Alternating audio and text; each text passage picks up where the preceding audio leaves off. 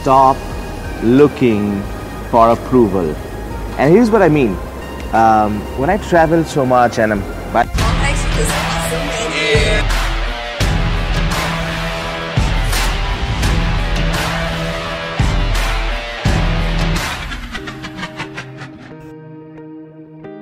the way, at the airport right now, just found a little corner at the sofas and sitting here. When I travel around the world, one of the challenges that I see in many people is they're constantly looking for approval from others. Just last few days, ran some amazing training right here in Bangalore, and with some amazing, great professionals, subject matter experts, all of them. We had some bankers, IT professionals, few people are in the managerial post,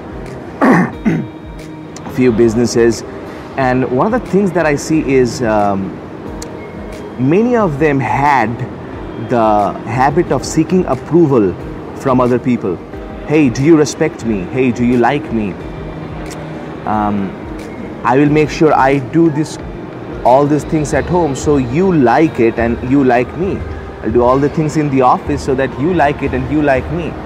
The problem with that is that when you're constantly looking for approval from other people, you don't control your own emotions, you don't control your own self. You're constantly dependent on somebody else's decisions for you.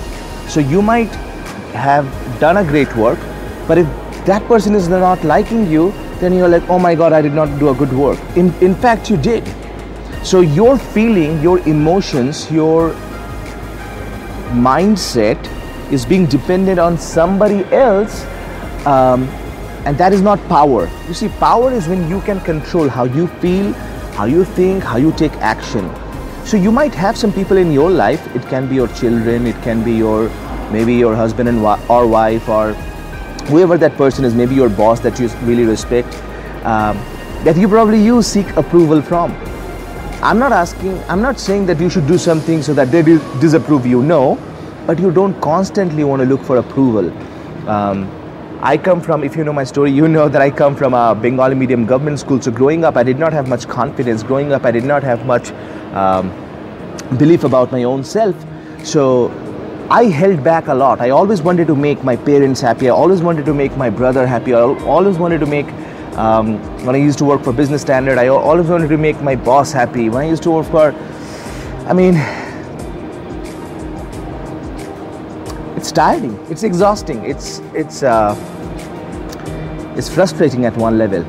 But the day I started taking charge of my life, the day I started taking control of my emotions, the day I started seeking approval from me, not from somebody else, my entire design changed of my life, because now I was not dependent on someone.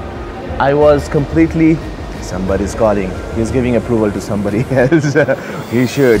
So once I changed that, my entire lifestyle changed. I felt more confident. That's when I showed up in this world in a powerful manner, in my relationships, in my health, in my day-to-day conversations, meeting with strangers, business activities. Everything exploded and skyrocketed. And now the people that I helped in the last few days, they have done the same thing. Now they are on their path to complete self-mastery for themselves, so that they are not afraid of judgment, they are not afraid of failure. They show up as the powerful version of themselves, speaking their knowledge, speaking their truth, speaking with confidence, presenting with excellence, adding humor to the presentation.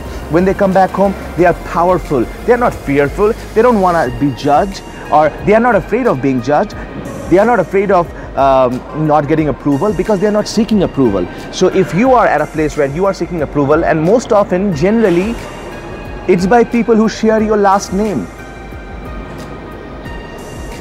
your family members. That's who most of us seek approval from. But once you overcome this habit and overcome this mindset pattern and get into your confident, powerful self, life is going to be so much fun for you.